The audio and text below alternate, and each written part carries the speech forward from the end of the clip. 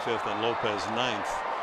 So reconstruct the scorecard as that ball's hit pretty well to right field. Smith to the warning track, and that ball is gone.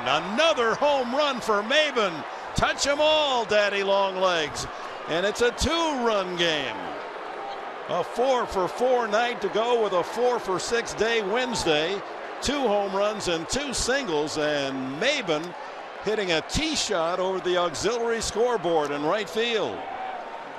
His first ever 2-home run game as a major leaguer.